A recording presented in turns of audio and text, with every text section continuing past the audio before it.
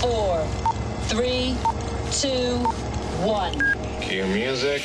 This is Movies First with Alex First.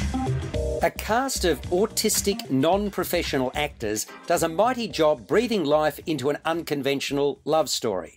We meet wealthy David, Brandon Polanski, aged 30, on his first day at Connections, a community for adults with autism. The other attendees David meets confirm he doesn't belong there. At least, that's the way he feels at first. Back at home, David begs his parents to let him leave the program, but this summer course is the result of a legal misdemeanour, so David has no choice but to continue. In a classroom exercise, he's paired with 24-year-old Sarah, Samantha Ellisfon, who's nothing if not persistent.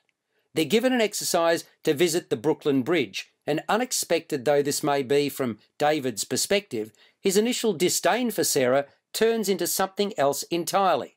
But like all relationships, not all is smooth sailing, especially not because of his disapproving mother, Carrie, Jessica Walter. Most films begin with a script, not so with Keep the Change. Writer and director Rachel Israel first cast the amateur actors and then crafted the story around them. For 4 years before filming, she worked with the cast regularly to create fictional versions of who they are, which resulted in the characters we see on screen. You're listening to Movies First. For more, like us on Facebook and follow us on Twitter. There's much to enjoy about Keep the Change. Firstly, it's a delightful script populated by colourful characters. Secondly, the situations these characters are found in appear real, so we have believability.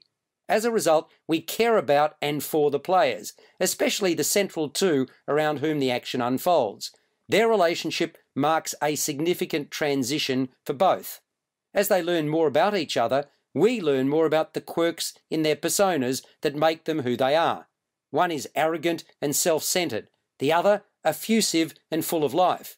She surprises, delights and embarrasses him. He lets down his guard, but doesn't always say and do the right things.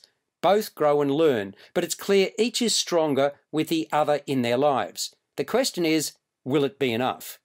Polanski and Ellisfon do terrific jobs in the lead roles, ably supported by others cast as fellow Connections attendees, each with their own peccadillos.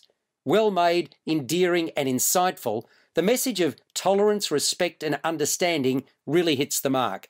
Keep the Change scores a 7.5 out of 10. You've been listening to Movies First with Alex First. Subscribe to the full podcast at Audioboom, Stitcher and iTunes, or your favourite podcast distributor. This has been another quality podcast production from Bytes.com.